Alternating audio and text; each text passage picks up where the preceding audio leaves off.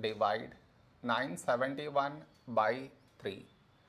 To do this division, we should frame it in this way.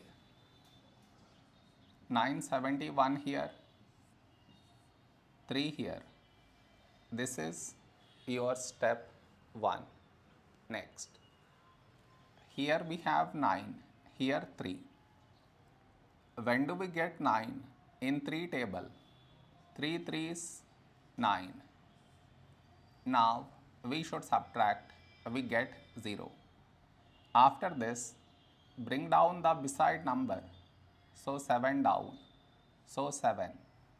A number close to 7 in 3 table is 3 2s 6. Now we subtract, we get 1. After this, bring down the beside number, so 1 down, so 11. A number close to 11 in 3 table is 3 3s 9. Now we subtract, we get 2. After this, no more numbers to bring it down, so we stop here. This is our remainder, this is our quotient.